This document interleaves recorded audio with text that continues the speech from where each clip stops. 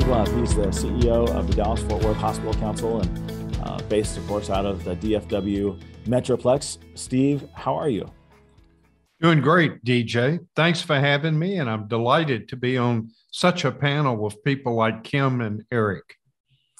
Tell us how things are going in the Metroplex. Your hospitals have been hit hard. Give us an update on how things are being handled.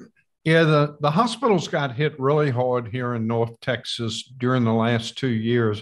I'm very proud, though, of how our hospitals all cooperate together, have shared resources, shared staff, PPE, et cetera. We had some really tough surges and waves that we went through. But the good news, as you touched on, Omicron is really coming down. It's less than 10% of our bed capacity now are Omicron patients. So we're very excited about that. One of the things, though, that we're really watching, and remember, this is Texas. I know you've got people from across the nation. We still have 40% of people that are not fully vaccinated. So our real goal is to continue to educate people to please get vaccinated. How, Texas, I think of as a state that has divisions between its cities and its more rural areas. The legislature and the governor are sometimes working in close coordination with the healthcare system. Sometimes they're working a little bit across purposes. How would you explain for people outside of Texas how the healthcare politics rest in Texas these days? Well, a couple of things. If you're talking non-COVID, we're still one of the states that has not expanded Medicaid, and we have the highest uninsured rate in the nation. So that's very problematic. I will say, though, during this pandemic, the state has really worked the Health and Human Services Department closely, bringing in outside staffing, bringing in travel nurses from outside the state, doing everything they could to help us. And for that, we're very appreciative. We're going to be, over the next 30 days, phasing out that supplemental staffing. But the state has been critical in working with us during this pandemic. But as we look to the future, we do have some legislative items, some policy items around coverage, access that we need to address. I know that not everyone knows this, but in the almost Ebola pandemic that hit the U.S., it wasn't a pandemic because while Ebola came to our shores and landed at Parkland Hospital in Dallas, Parkland and the Dallas community kept that at bay and solved kept the rest of us safe. What lessons do you think that you learned from the Ebola experience that have been, employed? What lessons did you learn from the Ebola experience that were employed in this COVID experience, do you think? Well, a couple of things, and we still need to improve, but we really learned during Ebola, when you look at federal, state, and local regulations, many times they were not in sync. There were some that were out of kilter. Even the different counties, through their public health departments, had different rules and regulations.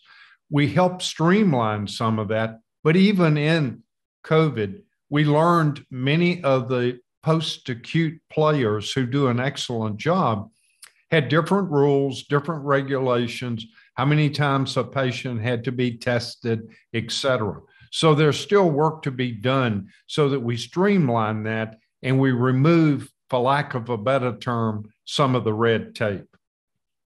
What do you think you've got a mix of for-profit public hospitals like Parkland, some for-profit hospitals. Has the pandemic impacted those hospitals differently? Has the response been different across the different types of hospitals, and how, if so? That's a great question. And that's where the hospital council, all of those hospitals are members of the hospital council. And even though we support the Texas Hospital Association, we have 7 million people, almost 8 million people now in the Metroplex, and healthcare is delivered locally. They really came to the table, worked together. We had routine meetings with chief medical officers, chief nursing executives, system CEOs. Everyone was on the same page, cooperated, And you would not have known if it was an investor owned or a public or a faith based hospital because they were all working together and doing things that would help the community. So, how do you think COVID will have changed healthcare in particularly North Texas? What will be different in your neck of the woods after we get through this period? I think a couple of things, and I've already been meeting with some of the HHS officials here in Region 6. We learned some lessons, and I'm going to get a little bit in the weeds, especially with Omicron. We had a lot of people show up at the EDs, and all they wanted was to be tested. There was no other reason to be there. Well, as you know, and you can talk to any provider attorney, they get real nervous when you mention EMTALA. And so we worked with our local Region 6 to put up signage to direct people. If you're only here for testing, there are public test sites that we recommend you go to. Or we even set up test sites on other parts of the campus because our EDs were just flooded. That's one thing we learned. Another thing we learned is we've really got to focus on the short-term and long-term needs of our workforce. One of the tragedies related to the coronavirus early on had nothing to do with COVID-19. It had to do with people that were afraid to come to the hospital. They were afraid to call 911. We had people dead on arrival from heart attacks and strokes for fear of coming to the hospital. We've got to do a better job of educating people, getting the public health message out. I think the other thing that's really come from this that's good, a much closer working relationship with our post-acute care partners, whether it be skilled nursing, long-term acute care, et cetera. So from that, I think some real positives have come. And I think our chief medical officers have really done a good job of sharing some of the best clinical information across all the systems that'll benefit the patients.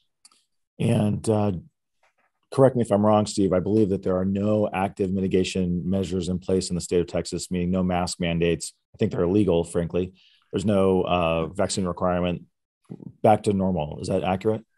Yeah, there's no real vaccine mandate, except some of the hospitals did. And as you know, even the Supreme Court did allow that. So some of the hospitals do have vaccine mandates. Many of the systems, some of the states supported are kind of in an awkward position. They just have to encourage and educate their people. As far as mask mandates, there is no global mask mandate, although some independent school districts did mandate masks.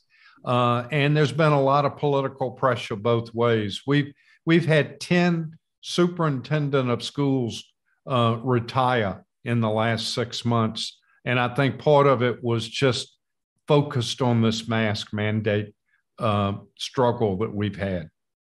So as people from outside of Texas look to Texas and try to divine and understand lessons or things to take away from the experience of COVID in Texas, what counsel or lessons learned, what would you advise people watching to take from the Texas experience as they move forward? I think one, you have to be a good listener. You have to listen to your health policy experts, whether it be at the federal and state level, and be a good listener so that you can really knock down some of those barriers so that you have really a health policy that checks the boxes at the federal level, state level, and local level. So good listener. Number two, you've got to be nimble. And I'll really commend the clinical people in the North Texas hospitals on how nimble they were. Early on in the pandemic, they were talking to their colleagues in New York, and they learned you don't have to vent every patient. They learned some of the techniques. They talked to people that they had communication with overseas in Europe on best practice. So I think being very nimble to do that. And I think the other thing is coordination, especially around supply chain and coordination around staffing in any public health emergency is just critical. So we learned a lot. I'm proud of what our hospitals did. We got pushed to the limit, but we came through for the community. Steve Love, CEO of the Dallas-Fort Worth Hospital Council, sir. Thanks for making time. I appreciate it. Thank you, DJ. And by the way, I thought Hugh Grant was a good prime minister. As did I, sir. As did I. Next up, we have Kim Bimestefer. She's the director of Colorado's Department of Healthcare Policy and Financing. Kim, thank you for making time. I appreciate it. Hey, DJ, really nice to be here. Thank you so much for the invitation. And thank you for your continued leadership. Really appreciate it. Thank you, Kim. So let me ask you, give us a state of play or give us a rundown of how things are going in Colorado vis-a-vis COVID. So everything's going the right way. As Steve said, infections are down, the spread is down, the hospitalizations are down. We did, unfortunately, cross last week 12,000 deaths here in Colorado. So that's devastating. But our economy is really picked up, and we continue to be the leading economy in the country. And so people are finding jobs, and I think everything's going the right way. We're very, very grateful for where we are right now in Colorado and for the leadership we have here. Governor Jared Polis is, I think, out on the front edge of some Democratic governors in terms of moving to end some of all of the mitigation strategies that have been in place. Give us a sense of the sort of values and the thinking that has gone into this transition that Colorado is making. Sure. So we have a very bold governor, and he's been, on the front line of this, never once hid behind a pillar, out in front, leading, having the best advisors around him, spending time with his cabinet and the best scientists, and letting science speak. And so, whether he was on the front line trying to get vaccines into the state or PPE in the state or making sure the hospitals were doing the right thing, coordinating daily meetings with hospitals, he's been on the front line. So he's done an outstanding job of leading, educating, public service announcements, because to Steve's points, this mask issue and the politics that got into this has been ridiculous. You shouldn't get vaccinated or not, depending on your political party. This is the lives we're talking about here. And somehow politics got into this, but he just kept messaging and messaging to everybody. And, but he also has always said that local control has to dominate. So massive education, getting the resources out, state leadership, making sure everybody could get tested or vaccinated or access to PPE. So state control and leadership, but local control. So when the downturn started, and we feel that we're probably in a pretty good shape before we have surges and infections again until the fall, that he wants people to live their lives, come to Colorado, come ski, come hike. And he said, that we're over the hump. It's behind us now. Now we have to move from pandemic to endemic, which means live your life. You are vaccinated and your family's vaccinated. Get out there, live your life. Let's get the economy going. Let's get people out of the state of isolation. Let's get people healthy again through this trauma that we've been through as a society, and help people get healthy again. And so he has said local control. He's lifting all of the mask mandates, even state employees, local, all across. So he's leaving local control, but where there were mandates, pulling all those down and getting people back out and about. Great leadership out here. I do think it actually requires some intentional messaging like that to give people permission who might still need permission to go out and live their lives, who might still be scared, because I do think this trauma that we've all gone through is going to be something that we're going to have to work through for a period of time. You are not of state government initially. You come out of healthcare and have taken this position. And I think if people watch different states as we do, I think you've earned quite a reputation of somebody who knows where the skeletons are buried, knows how the system works, and is trying to implement significant reforms on behalf of Coloradans in the healthcare space. So give us a sense of what you've been able to, dig your teeth into. I know not everything is as successful as rapidly as everyone would want, but give us a sense of some of the reforms you have been putting in place.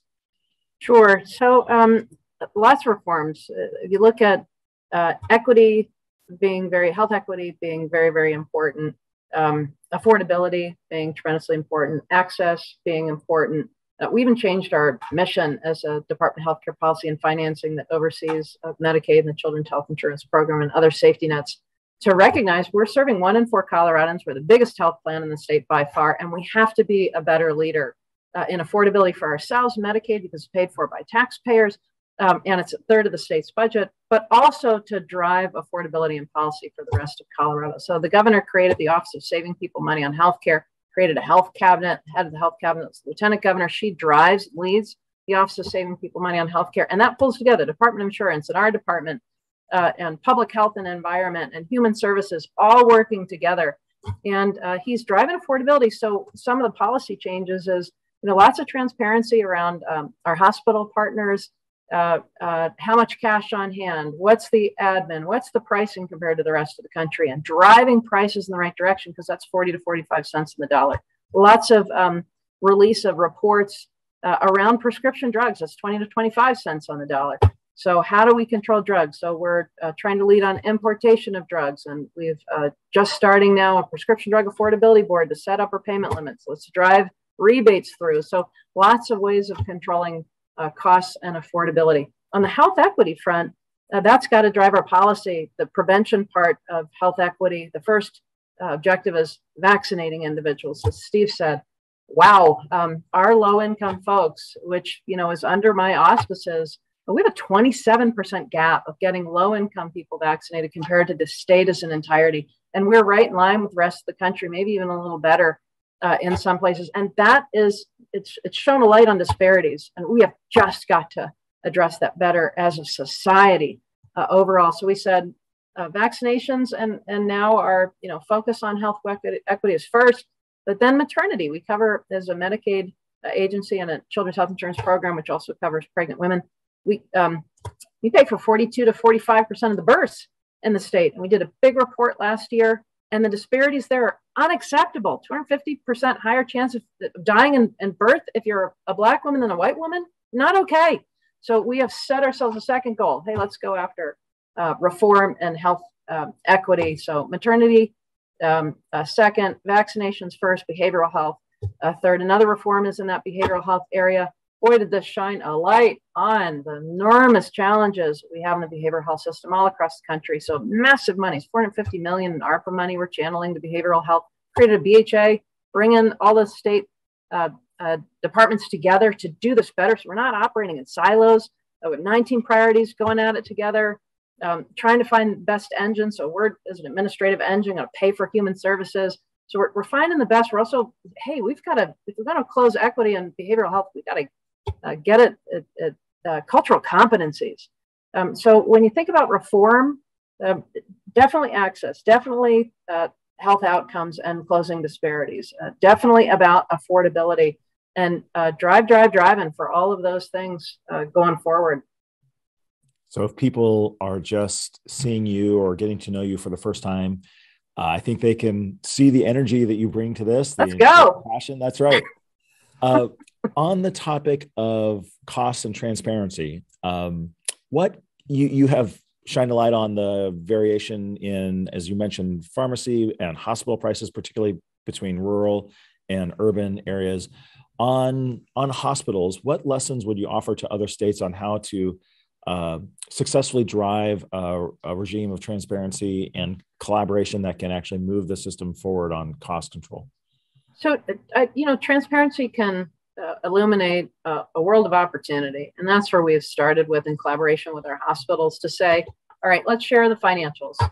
Let's share some pricing. Let's share your overhead. Let's share where do we rank in the country for construction.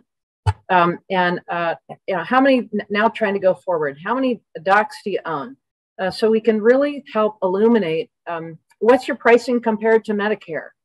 And that partnership, it's had some friction and some tension, but you're not going to get progress unless you illuminate, you point the laser, and you ask for transformation. And the good news is a lot of what's come out of that is a recognition of where folks didn't realize how much of a problem we were and an outlier we were. And so I'm pleased to say that our hospitals have stepped up. They've we used to have average price increases between carriers and hospitals, or self-funded plans and hospitals, in that 5 to 7% range every year. It's dropped down to more like 0 to 3 and 4%.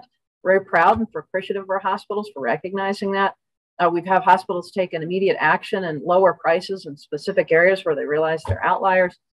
We did something called HTP, Hospital Transformation Program, and we took this big thing called the Chase fee, about $1 billion that is federal monies that help us make up for the shortfalls of Medicaid payments. And we transformed them into, instead of just, hey, here's more money from Medicaid, we're transforming them this past year into value-based payments. So, hey, you've built that standalone emergency room, which didn't do anything for the communities for affordability or outcomes. Transform it into, how about a behavioral health site? How about a behavioral health and a primary care extended hour site? And we're paying them more to help them transform. So there's been some friction that comes out of that, as there always is with transparency. And, you know, we've shown a light on ourselves as our own department. We've got to improve these things. Transparency brings around a world of improvement, and shining the light on what you need to do. And our hospitals are stepping up. There's more to do. And they always say, Kim, you're consistent. There's more to do. But I'm proud of the trajectory that they're taking. Kim Bimestefer, the director of Colorado's Department of Healthcare Policy and Financing. Kim, thanks for making time to be with us. I appreciate it. You bet. Nice to be here. Next up, we have the CEO of CareOregon, Eric Hunter. CareOregon is the largest health plan in the Medicaid space in Oregon, and you guys do pretty interesting stuff out there as well. Eric, thanks for making time to be with us. DJ, thank you for having me. I appreciate joining these amazing people, Kim and Steve. You can see the passion they have for the work, and hopefully we demonstrate as such. I'm not as demonstrative, but I think we believe in the work the same. So thank you for having me. And I just have to say, when I started here almost 6 years ago, it was a State of Reform conference that really gave me the ability to early on access the leaders in Oregon and talk to people and build those relationships that have really served us well. So thank you. And then when you're talking Christmas movies, I really thought you were going to go to Die Hard, but we won't start that debate here. So.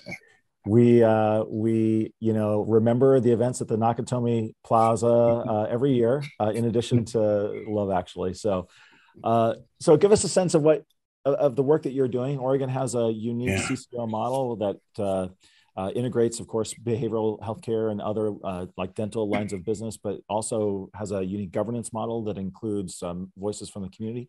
Give us a sense of how COVID is impacting the work that you're doing in Oregon.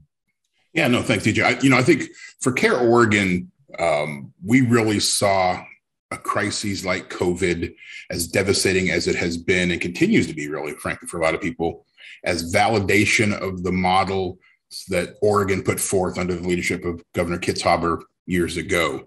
CareOregon itself was started like 28 years ago by an FQHC and a teaching hospital as a vehicle to support the most vulnerable citizens in the shift to Medicaid managed care.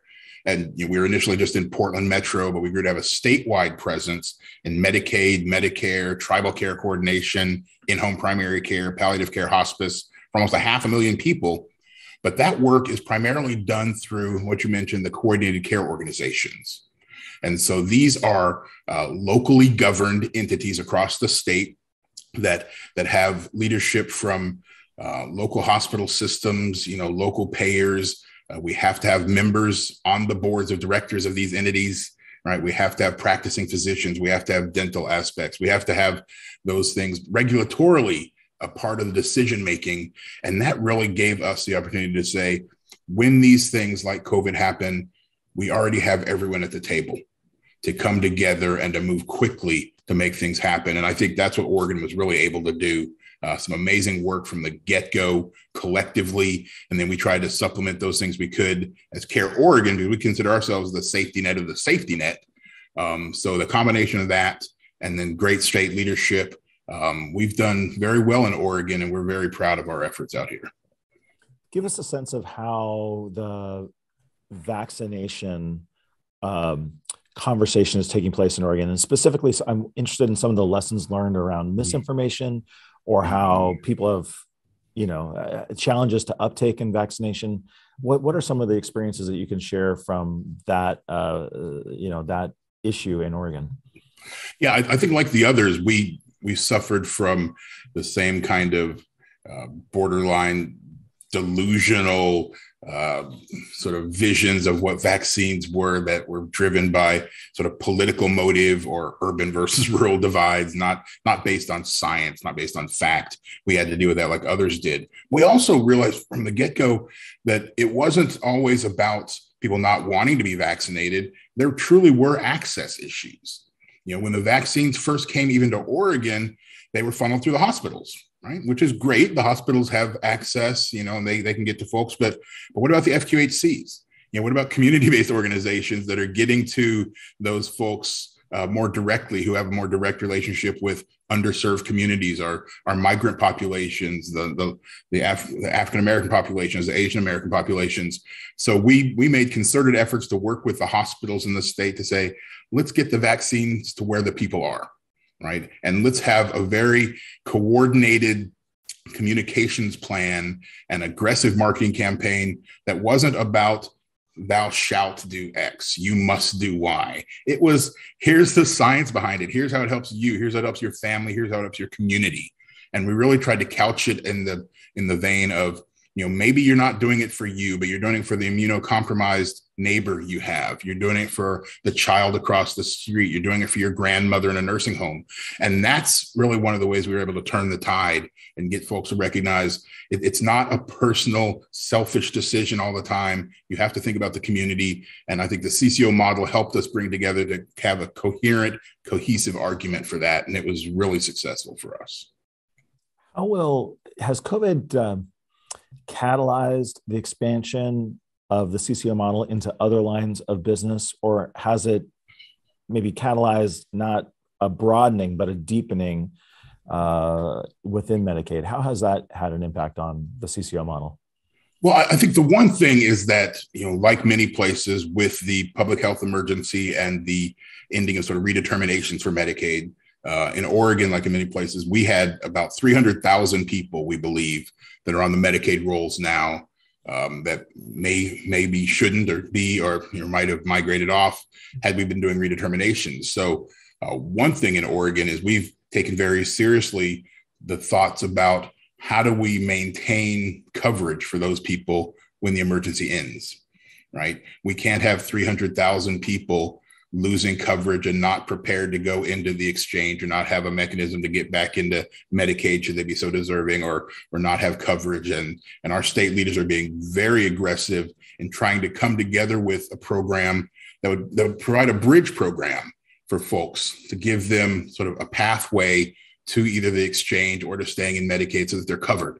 So we don't have this great drop off, which would not only impact those consumers and the members in their healthcare, but the delivery system as well, right? If people are already engaging in care, the hospitals and pharmacies and dental providers and acute care providers who are already hard hit, to just have another drop off in utilization because folks aren't covered would sort of exacerbate existing problems we have in the system. So Oregon's being very aggressive in trying to say, first off, let's make sure that we keep people covered. We're at about 95% coverage in Oregon.